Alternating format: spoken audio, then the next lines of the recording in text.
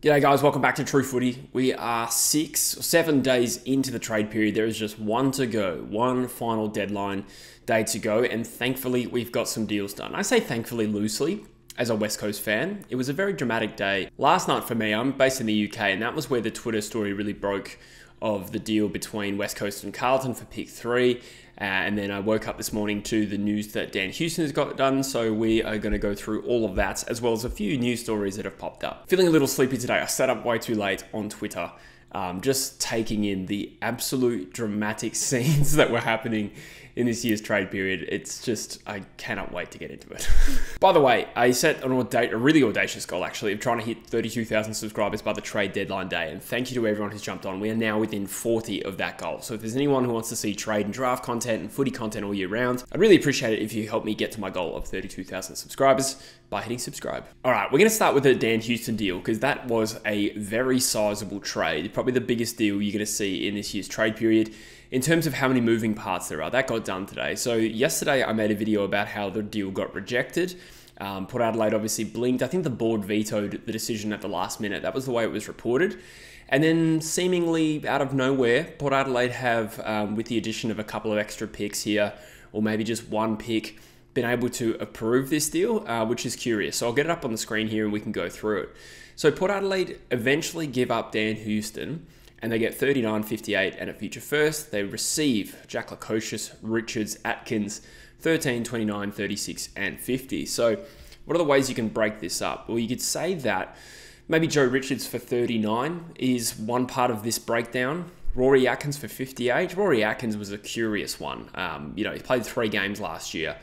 For him to be able to come in as a important piece of this deal to ultimately get Port Adelaide to say yes, it has shades of West Coast and Matthew Owies, but we'll park that for a minute. I do think that's a little bit odd, considering Port Adelaide are also absorbing a bit of the contract there, if not all of it, as far as I can tell. But there you go. Atkins for 58, Richards for 39, 13 and their future first basically swaps places. So you could say that 13 in this year's draft is probably slightly better, but there's not too much meaningfully happening there. So then we're left with Dan Houston for Jack Lukosius, picks 29, 36 and 50. I mean, there's a few different ways you could split this trade up, but it's not an amazing deal for Port Adelaide, and I am surprised that they were able to approve this. I can't imagine what their motivations were other than just simply wanting to appease Dan Houston and or Collingwood. It seemed like Collingwood had all their cards on the table yesterday and offered just about everything they could have.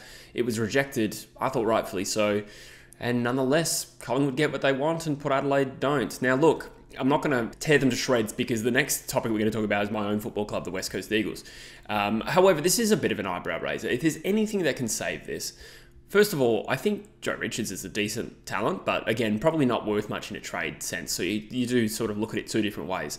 Same thing with Jack Lukosius, but I do think Jack Lukosius is a very good footballer and has the potential to be that for Port Adelaide. So longer term, there's a chance this works out for them, but it still seems like an odd move to me for them to get rid of Dan Houston to make this deal happen. As for Collingwood, Dan Houston and 58, they gave up Noble, Joe Richards, 2025 first round and pick 36. So again, they gave up pretty much everything that they realistically could have. They have no first rounder this year. And they landed dual All-Australian. That's heavily contracted as well.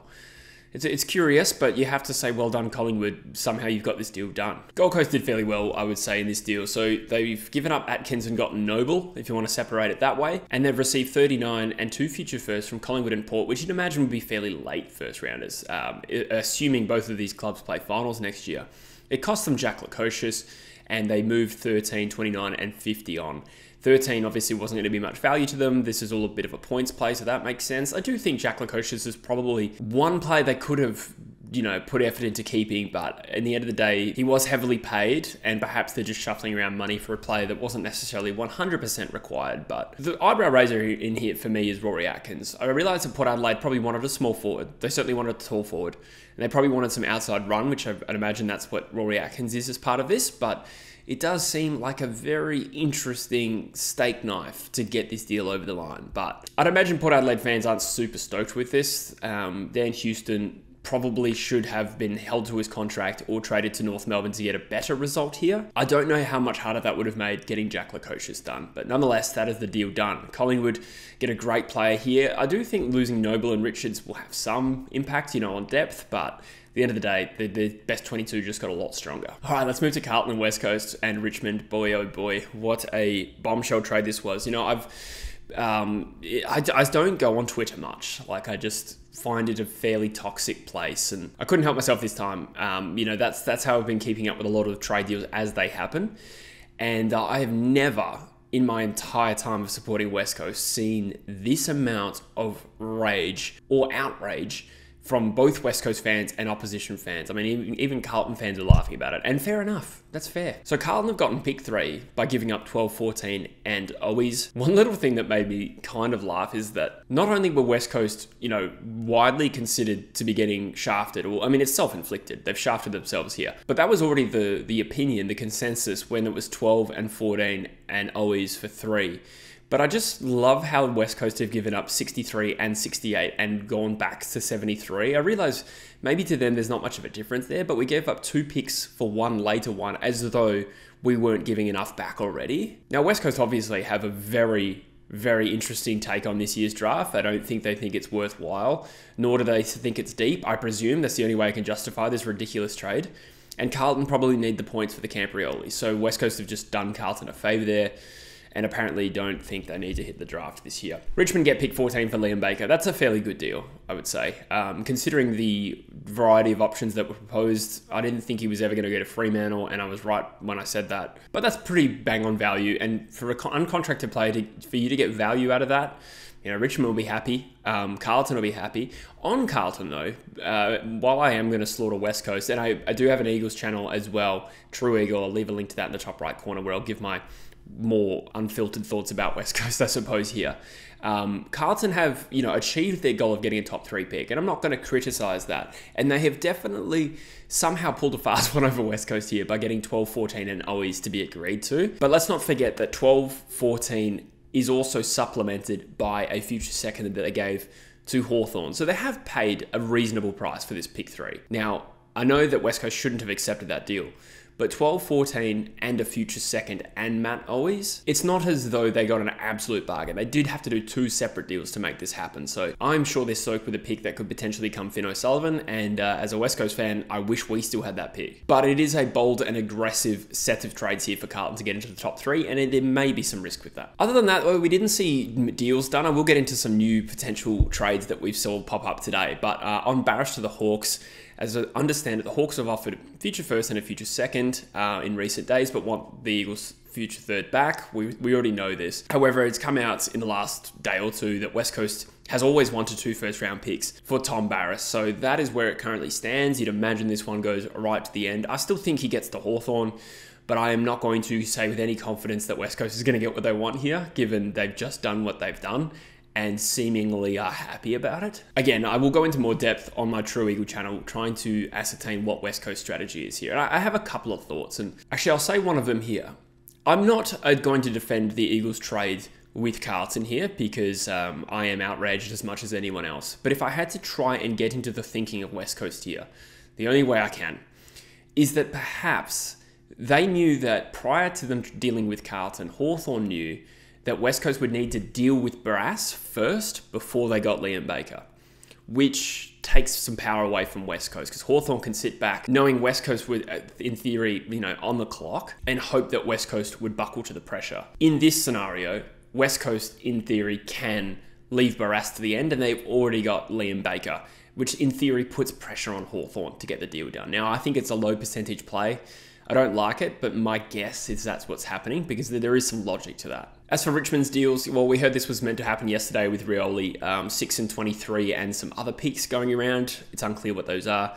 Bolton as well. I mean, this deal, I think, has probably been agreed to a while ago. I don't really know why this is carrying on the way it is. I suppose Richmond are negotiating a multitude of deals, but it's probably one of those ones that we'll just hear about on deadline day as though they've just happened at the last minute. Same thing with Peatling. It is a joke that this has gone to the deadline. From what I can gather, the Giants and Adelaide aren't quite eye to eye on what this value should be. So GWS have wanted a future second round pick in isolation, whereas Adelaide have put forward future seconds and future thirds in return for a second round back from GWS next year. So we'll see what happens there. He is out of contract, but Adelaide could pull a West Coast and pay full price anyway. We saw a pick swap between the Saints and the Lions today. The Brisbane Lions upgraded to 27 and St Kilda got 32 and 45. So St Kilda wanting some extra picks. Who knows whether that is going to be part of another pick swap or not, or do they like the depth of this year's draft? It seems everyone but West Coast do. Wow, I'm really not over it, am I? Harry Sharp also got done. He has ended up at the Melbourne Football Club.